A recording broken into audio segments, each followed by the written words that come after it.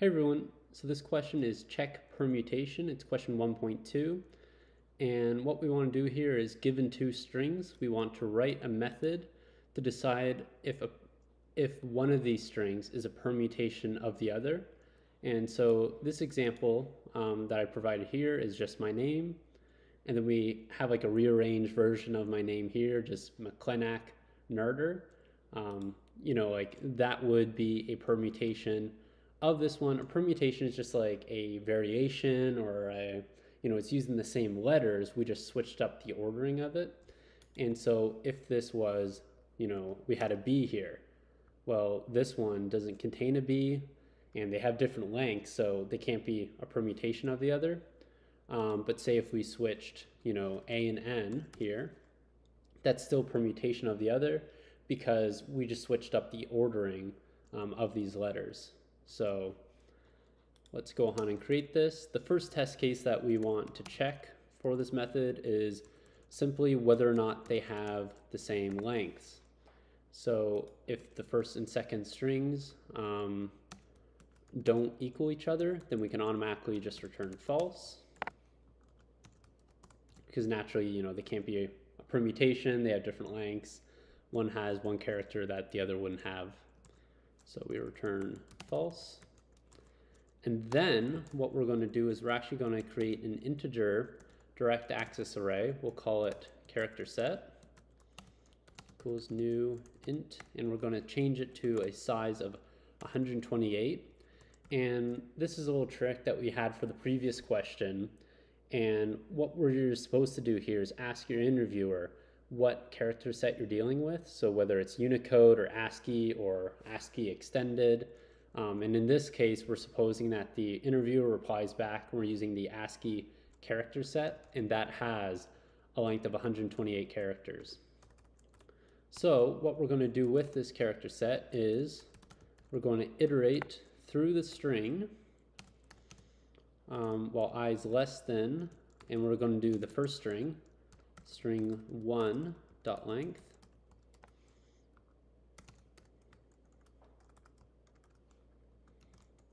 And so for each of these characters, we're going to increment and basically set like the number of instances where we've seen this character. So we can see that with character set. So for character set, string 1 at I, so character at I, and we're going to increment it by 1. So I believe for the character A, like if we did character set at location A, this would be converted into an integer of, I think, 76. So this would be index 76 of this array. And then we'll increment it by 1, so that would then equal 1, because we've seen it one time. And then, when we get to this point, we see A again, it would then increment it to 2, and so forth. So we're basically keeping a count of the number of times each, character has occurred in the first string. So then we're going to create another loop and do the same thing here. But now we're going to iterate through the second string.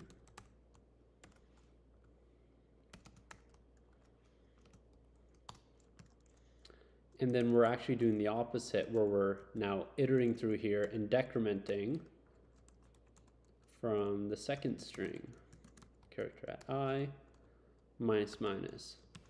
So we would go from here, we would index it into M, and it would go from we've seen it once to now 0. It kind of increments it downwards. So we're kind of like almost unchecking them all. And so now what we're actually going to do is have a check here where if at this location, if it's less than 0, so it's negative, then we know that, okay, so say if we have the letter B here, because B was never incremented in this first loop, it would then be from 0 to -1. And so essentially then we know that, well, since B was never incremented into the array the first loop, then it shouldn't have been able to appear, it didn't appear. But say we have 3 A's, or 4 A's, because there's only 3 letter A's in my name, it would increment character set, at A. At the end of this loop, it would equal 3 here. But while we're iterating through the second string, since this has 4 A's, it would then go down to 2, then 1, and then ultimately -1. So we know that, okay, like this string has more A's than the original string has. So then we can automatically return false here. And then finally, the last check we need to do is we just return true if it was able to make it through the entirety of the second string and not get one single negative index in our character set array. So we're going to go ahead and run this. And I think, oh, I just forgot to say string 2 on line 19. Or string 2. Great, and so we got false because, we don't have, we have 4 letter A's in the second string. So we can run this again, and we have true. So the time complexity for this is just O of n, because we iterate n times in the first loop and then n times in the second, which is therefore, O of n.